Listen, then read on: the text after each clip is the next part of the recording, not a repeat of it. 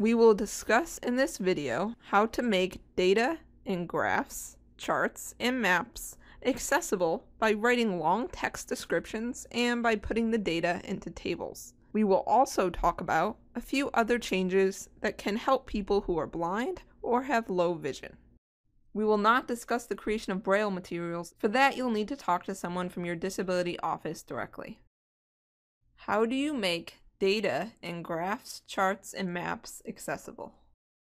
Most graphs, charts, and maps are just images.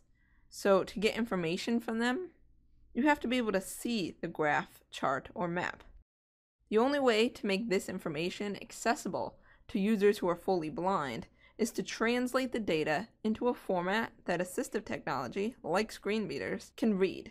According to the American Foundation for the Blind website, screen readers are software programs that allow blind or visually impaired users to read the text that is displayed on the computer screen with a speech synthesizer or Braille display.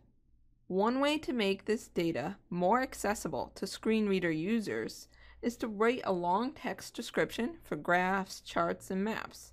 These descriptions are often too long to add to the alt tag of an image, which is the alt attribute in the image section of the HTML code.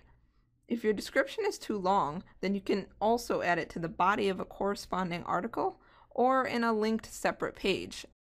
Let's say we have an article with a bar graph, and the information in the bar graph is important to readers to understand the full content of the article. In this case, we would need a text description for the bar graph because it's a complex image. We would describe each of the bars and the numbers and percentages displayed. When students are required to answer questions based on a graph, it can be a little tricky to describe the data without giving away the answers to the questions.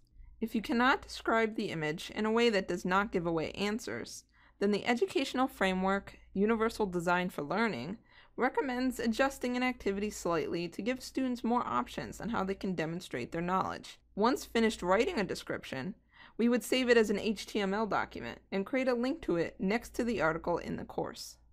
A text description alone is sometimes not comparable to a complex image.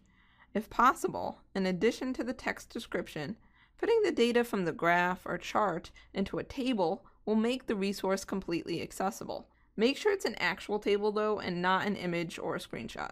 The table should be properly created with a table caption and column and row headers. As a final note, people who are not fully blind but have low vision benefit from charts, graphs, and maps that use high contrasting color combinations. In summary, when you have a graph, chart, or map, the best way to make the data accessible is to write a long text description of the image, and if possible, put the data into a table. It is also important to use high contrast color combinations and to adapt activities to give students more options on how to demonstrate knowledge.